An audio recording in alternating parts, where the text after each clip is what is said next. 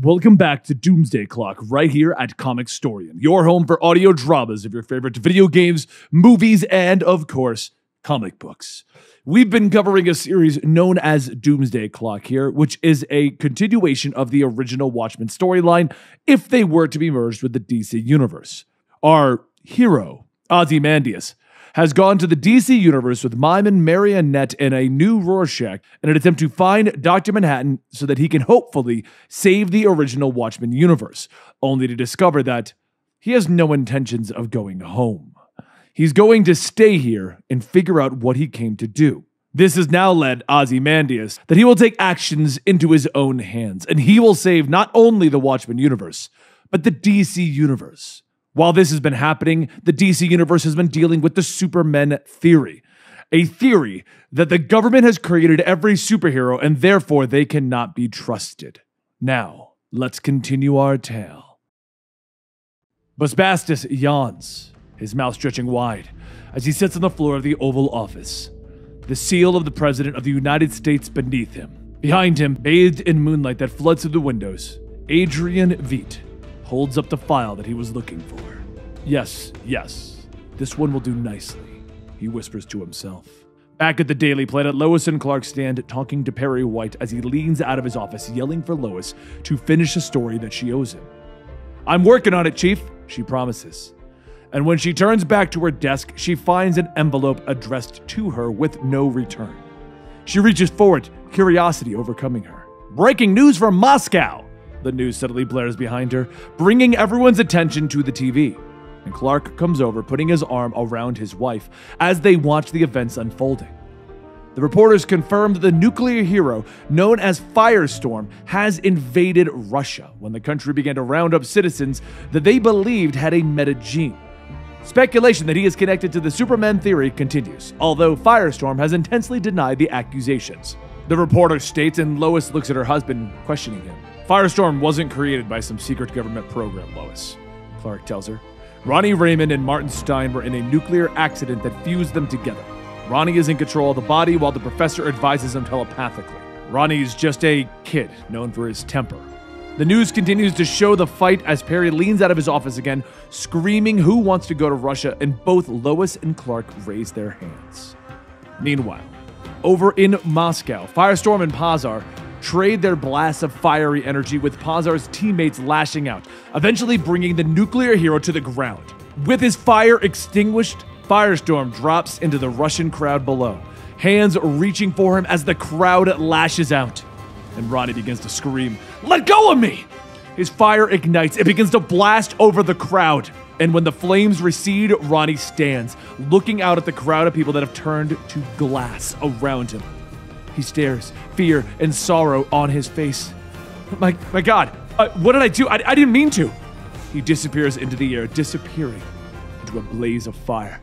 But back at the Bugle, the reporters all stare at the news report. Did he kill those people? Jimmy asks, stunned. It can't be what it looks like. Can it, Clark? Lois asks, and when she looks back behind her, Clark is gone in a gust of wind. And with a whoosh, everyone sees Superman streak past the window, headed out of the country. But Superman doesn't head to Moscow, and in the capital of Kahndaq, the hero known as the Creeper looks up from handing a child an apple. "A bird, a plane, a Superman!" He chuckles as the Man of Steel lands nearby, offering him a wave. Superman looks up as Gigantus steps up to him, and the two nod at each other, with the supervillain leading the Man of Steel to their leader's throne. "Hello, Superman!" Black Adam calls, sitting on his throne, leaning on his arm. He stands, stalking across the room to stand before Superman.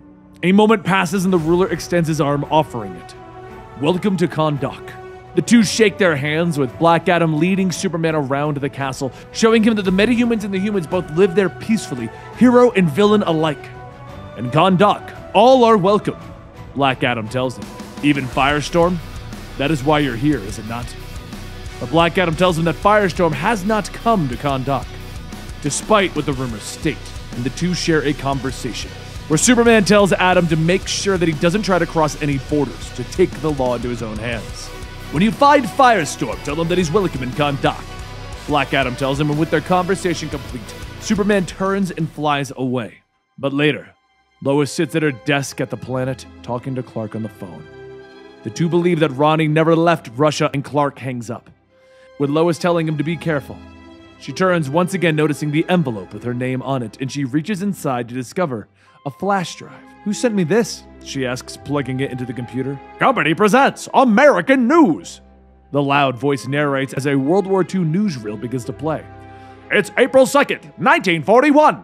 As the war rages overseas, back home there's trouble. Saboteurs, spies, fascists," the voice calls out. Lois leans forward, trying to figure out what this is. Images of teams of superheroes flash across the screen.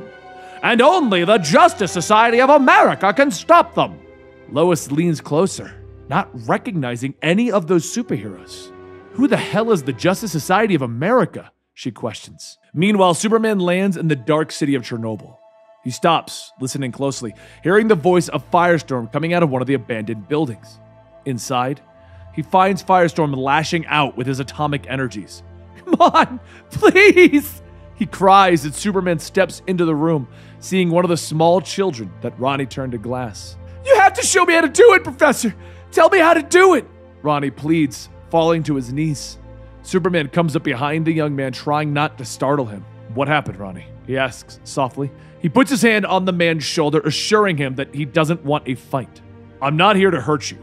What happened to those people?" he asks, nodding towards the glass child. Tears fill Ronnie's eyes as he explains that he's only ever been able to transform elements, nothing organic. "You're trying to bring the boy back." Superman nods, and Ronnie follows up, nodding with him, telling him the Stein doesn't think it's possible. "You did it once, Ronnie. Maybe it was an accident or a trigger through stress. Maybe your powers are evolving. I don't know, but you did it. You can do it again." Ronnie nods, promising to try again. He warns Superman that he should leave, that he might detonate if he's unstable, and Superman smiles, putting his hand on the man's shoulder as he moves to step behind him. "I'm not leaving. I'll be fine, Ronnie." Ronnie nods, preparing himself, and he blasts out, hitting the glass child with all of his energy. He pours it on. With a blast, he's thrown backwards, smoking. And the room clears, and the small child looks up at them, and Superman smiles at him. "Superman?" "Privat." The Man of Steel greets him, waving. "We did it!" Firestorm cheers from the floor, smiling and crying. Superman picks up the boy, assuring Firestorm that he is okay. "Everyone else in Moscow will be as well. It's going to be all right, Ronnie," he assures him. Tears fill the young man's eyes. "Thank you, Superman." He smiles. Near the site of the incident in Russia, Vladimir Putin has called together a press conference. He confirms that Firestorm's act of aggression against the Russian people is seen as an act of war by an American agent, says the man is known to be part of the Supermen theory. "We are at war," Putin confirms. "I was hoping I could convince you otherwise, sir," Superman calls, descending from above. "Welcome, Superman. Thank you for coming. I assume you are here to help." Putin greets him. Superman confirms that he is, and he steps onto the podium. As Superman addresses the crowd, he asks that they try not to demonize the metahuman population, and that the Superman theory is nothing more than a giant lie. On his way to Moscow, Batman is listening to the broadcast, and he flicks a switch, sending a signal that only Clark can hear. "Clark, it's Bruce. You need to stop talking. Keep your mouth shut. Don't pick a side." Back on stage, Putin steps forward, demanding that Superman stop. "I have proof. Firestorm is an American agent, Superman. This was an attack against the people of Russia," he tells the Man of Steel. But Superman tries to explain that Firestorm can change the people back. But he's interrupted as Ronnie suddenly lands amongst the people. Everyone begins to scatter in fear as the military moves in, and no one notices the young boy in Firestorm's arms as the soldiers aim their weapons. Superman moves fast, suddenly appearing in front of the boy, blocking the bullets. The rounds ricochet, shattering the people that have turned to glass. "No! You're killing them!" Ronnie screams, lashing out against the soldiers with his energy. The heroes leap in, with Posar attacking Firestorm. The rest of his team move in on Superman, trying to stop him. "Please, I can make this right!" Firestorm begs as he struggles with the Posar. The tanks begin to rumble in, rolling over the glass statues. As Superman sees this, anger filling him, and he throws the other heroes off of him. He flashes forward, throwing his shoulder into the tank, knocking it backwards. Firestorm falls amongst the destroyed statues. Tears are in his eyes. No, I can fix this!" He cries as he holds up the pieces of the statue that was once human. "Why wouldn't you listen?" He screams, his nuclear fire flaring. Superman moves forward, reaching a hand out to the young hero when he hears Bruce's voice in his ears again. Superman, listen to me. The energy readings are spiking. Don't lose control, Ronnie, Superman tells the young man, putting his hand on his shoulder. Ronnie closes his eyes. The energy dissipates. I'm okay, he breathes. Superman suddenly pauses as he hears Bruce's voice in his ear. He is screaming, "It's not Firestorm!" The blue light flashes around them, destroying everything. The blast hits the Batwing, shattering the cockpit. And from his command center, Adrian Veidt is watching the events unfold on the news. And he smiles. It begins. A gold ring floats through space, droplets of blood sticking to the cold vacuum. In the future, Dr. Manhattan sees a young Legionnaire give his life to save the Earth's sun. The explosion sends the ring back, and Manhattan looks at it in his hands. Something is wrong, though. Time is fluid. Manhattan cocks his head to the side. It is July 1940, and he moves the Green Lantern 6 inches away from Alan Scott, seconds before his accident. He looks down at the ring in his hand, but it is gone. It was never there. He looks again into the future and sees nothing but darkness. 1 week from now, he sees nothing. The last image he sees is of Superman angrily charging at him. Does Superman destroy me, or do I destroy everything? He asks himself. Several ships draw closer as the entirety of the Justice League and their allies close in on Mars. It is here that they have tracked the energy signature that caused the destruction of Moscow. John looks up into space from the surface of Mars. 5 days ago, a tachyon fog on Earth obscured his vision to see into the past and the future. The fog has begun to fade, and John can once again see into the past. He sees the destruction of Moscow, the heroes gathering, Batman and Superman. He sees the Earth turning against the Men of Steel, gathering outside the Hall of Justice to protest his involvement in Russia. Inside, Lois runs to her husband, who still lays unconscious from the blast. At Wayne Manor, Alfred turns to find Bruce coming in, struggling up from his bed despite his wounds. What's going on? Where's Clark? Alfred tries to push the man back to his bed to no avail. He's recovering, secured in the Hall of Justice, Alfred assures him. And Firestorm. The young man awakens on one of the Justice League ships, startled to find Professor Stein sitting next to him. In the manor, though, Bruce is stalking through the house, headed for the Batcave, while Alfred explains why the entire League left the planet to travel to Mars. They discovered that it wasn't Firestorm who caused the explosion. It was someone else. Someone that they believe is trying to kill Superman. Bruce rips off the last of his bandages as he sits at his computer. They're being played. Firestorm wasn't behind the explosions, but I don't know if the man that they're going after was either. I should have listened. I didn't see it, he whispers, looking at the mask of Rorschach.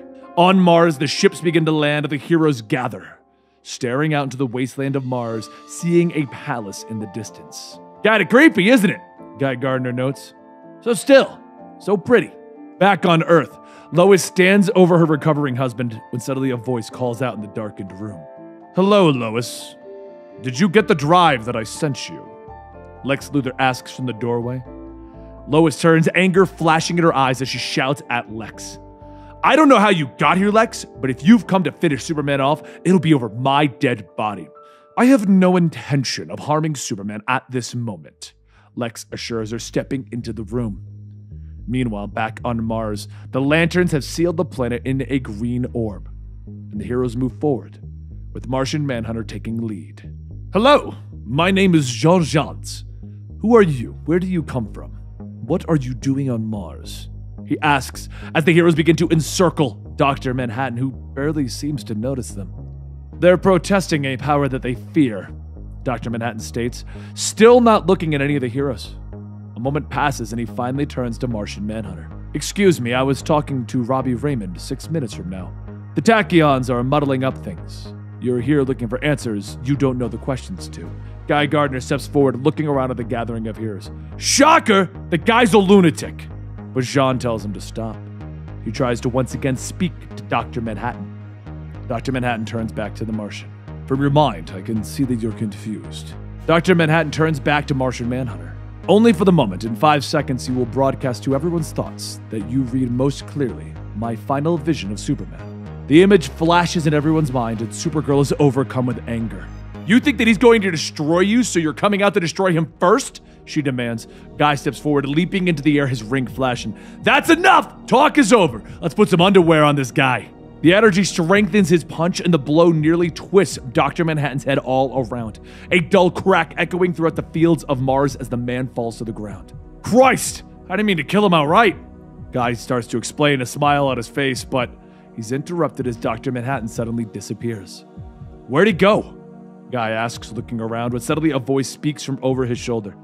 That ring, I'm curious, what's inside it? Dr. Manhattan, now completely healed, asks as he reaches out, his touch sending sparks of energy and pain through Guy Gardner's body. He pulls the ring from Guy's finger, dropping the now powerless man to the ground. I must admit, not knowing what is and was and will be, it's enjoyable. Dr. Manhattan notices as he holds up the energy ring. The ring shatters in his hand, drifting into the air in a haze of green smoke and sparkles. This energy, a motion coalesced, manufactured in a power by the ring. He stares at the remnants of the Green Lantern energy. I find it difficult to affect. John Constantine orders the magic users to attack, and Etrigan leaps in, breathing fire, while Zatanna attacks with a blast of magical energy. Magic is swirling around Dr. Manhattan. You all believe that you are wielding magic.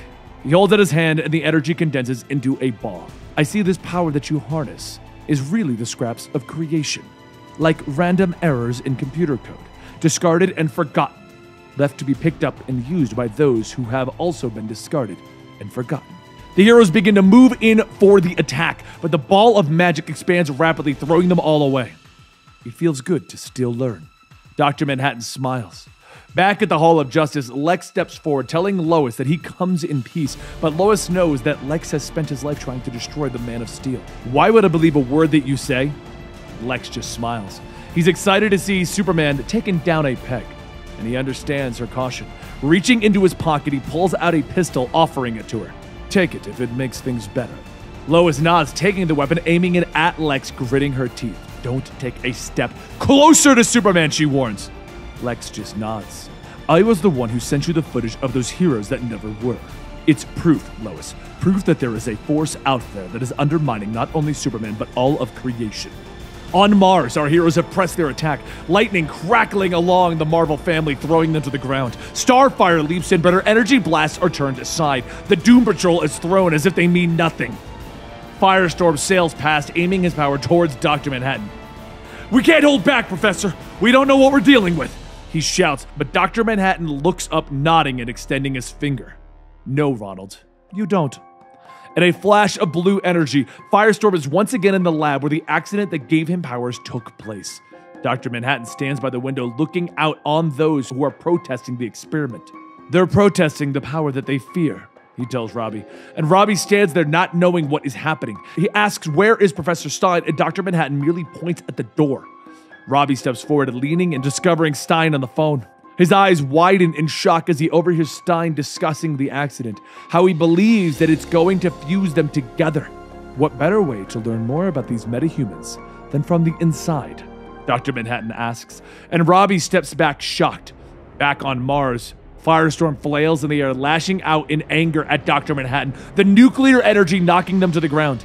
The other heroes see this and they begin to press their attacks. Energy attacks from the heroes begin to drive Dr. Manhattan to his knees until finally he turns his head, seeing Captain Atom stepping forward. Get clear, he orders the other heroes. Forget Superman. Captain Atom is the last thing you're ever going to see. He shouts, hitting Manhattan with everything he has. Energy begins to rip out of Dr. Manhattan as a look of shock comes over his face. He explodes, sending the heroes flying as his palace is torn apart. Slowly, the smoke of destruction begins to clear, and the heroes pull themselves to their feet, with Dr. Manhattan seemingly defeated. They turn, though, as a soft blue light begins to glow. Veins and tendons begin to appear and are quickly covered as muscles and skin grow over them. And in mere moments, Dr. Manhattan stands before them once again. What were you hoping to accomplish? He asks, his blue light beginning to expand, filling the space all around them until they disappear at a harsh light. Back on Earth, Adrian Veidt sits by his bank of monitors watching as Wonder Woman steps before the United Nations in order to give a speech. Our world is under assault by mistruths, fear, and extremism. There's no singular villain behind it. We've all played a role. Suddenly, the wall behind her explodes inward. Hope I'm not interrupting, Diana, Black Adam calls, with Giganta and Creeper behind him. I heard your friends were on vacation. And the saga of Doomsday Clock concludes there for today. Now make sure you subscribe to the channel, as at this point, we're going to be bringing you Doomsday Clock every day until we get to the completion. Do you want to see the inevitable battle between Superman and Dr. Manhattan? Do you want to see where this is going to go? Then subscribing and turning on that notification bell will definitely help you with that goal. You can also check the banner up above to get a rough idea of what our schedule is. We try our best to keep to that. And otherwise, you can chat with me over on Twitter about what you're thinking about the storyline. Next up is going to be chapters 10 and 11, and then we're going to bring you the finale on the day it comes out. I hope you guys have enjoyed this up to this point. In my opinion, having read these all back to back and not reading them 2 months apart, this is an incredible story, and I'm loving telling the story to you guys in this fashion. A lot of people wondered why it took me so long to actually get to the Doomsday Clock. Simply put, after issue 3, kind of had a clear idea that this was going to make a better trade. I hate stating trade waiting, but I feel like this is kind of meant to be read in that manner. And because of that, I waited until we got near the ending so that you guys wouldn't have gaps of me reading through the storyline. So here it is, the story finally coming out here on the channel. I hope you're enjoying it. I'll see you guys next time right here at Comicstorian.